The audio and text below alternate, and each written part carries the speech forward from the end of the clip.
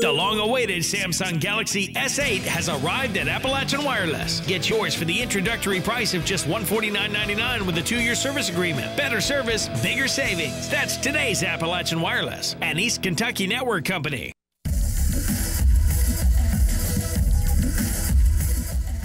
For the first time in a long time, the Pikeville Lady Panthers basketball team will send one of their seniors off to play college ball at Eastern Kentucky University. Pikeville's Savanna Nunemaker will take her talents to Richmond, where she will play basketball for the Lady Colonels. Nunemaker racked up 334 points in her senior season and grabbed 106 rebounds in 28 games for Pikeville. Here's head coach Christy Oram and Savanna Nunemaker on her next step in her basketball journey. It feels great. I love that I get to go to transfer from high school to college and be able to finish doing what I love and have been doing for forever. And it's always been a dream of mine to play college basketball, and especially D1. It just makes it all even better.